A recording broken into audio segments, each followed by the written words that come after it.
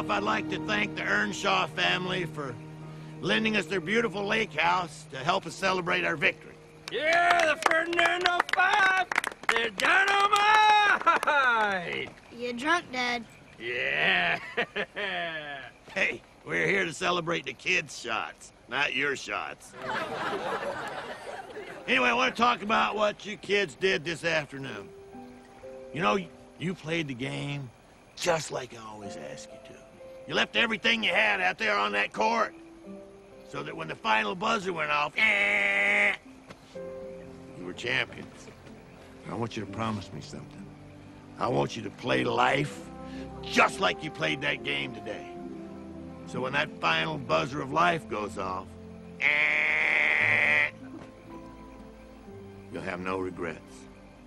Here's to coach.